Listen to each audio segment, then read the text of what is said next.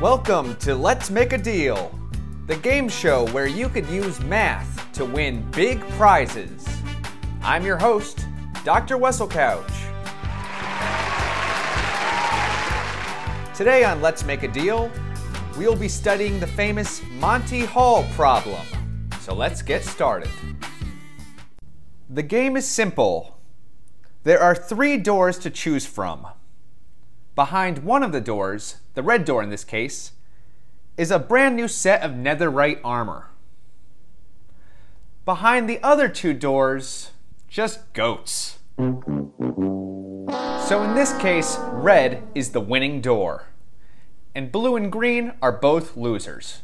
The contestant selects a door, so here he selected the red door, and then I, as the host, show that there was a goat behind, let's say, the blue door in this case. And so I give the contestant the option, would you like to keep your original red door or switch to the green door? Again, they don't know which door has the netherite armor behind it. So here the contestant picked the green door, and so he gets teleported to the switch and lose category, since if he kept his original door, he would have won. So the big money question is it better to keep your original door or switch? Or does it not matter? Let's do the math to figure that out. There are 3 doors to choose from, and without loss of generality, let's say the prize is behind door number 3. So goats are behind doors 1 and 2. If the contestant chooses door number 1, then I will open door 2 showing a goat. The contestant now decides between keeping door 1 or switching to door 3. If they keep, they lose, and if they switch, they win. Similarly, if the contestant originally picks door number 2, they lose if they keep, and they win if they switch. The only time the contestant wins when keeping their original door is if they select door number 3. So to recap, in theory, the contestant will win 2/3 of the games in which they switch and 1/3 of the games in which they keep their original door. Therefore, switching is the better strategy in theory. So now that we have a theoretical result, let's see if it holds in practice. Using command blocks, we will spawn in creepers into the top room. And remember, the prize is behind the red door. If the creeper walks to the blue door, it will be teleported to the room on the left. It now has the option of staying with the blue door or switching to the red door. If it chooses blue, it will be teleported to the keep-lose room. If it chooses red, it will be teleported to the switch-win room. A similar thing will happen if the creeper originally picks green. Here green is keep-lose and red is switch-win.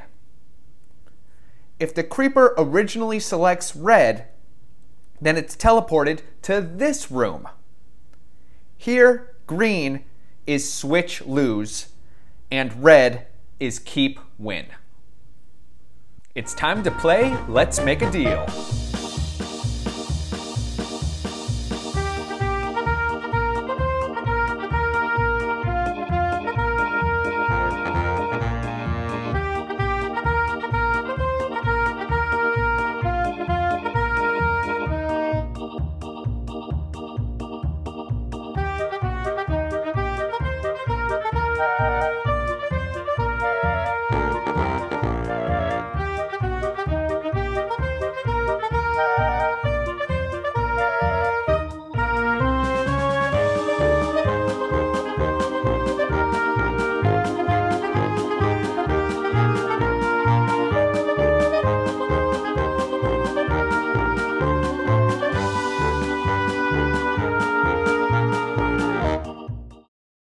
Any injuries to the creepers was done in the name of science. Let's see if our results match the theory. Remember, in theory, if you keep your door, you're expected to win 33.33% of the time. In practice, the creepers that kept their door won 33.06%. That's really close. And in theory, if you switch, you're expected to win 66.67% of the time, where in practice, the creepers that switched won 67.02%. That's also really close.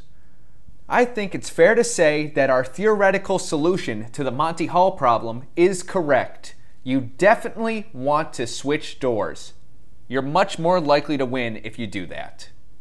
Anyway, the next time one of your friends says that the Monty Hall problem is a 50-50 chance, show them this video, and then they'll be convinced.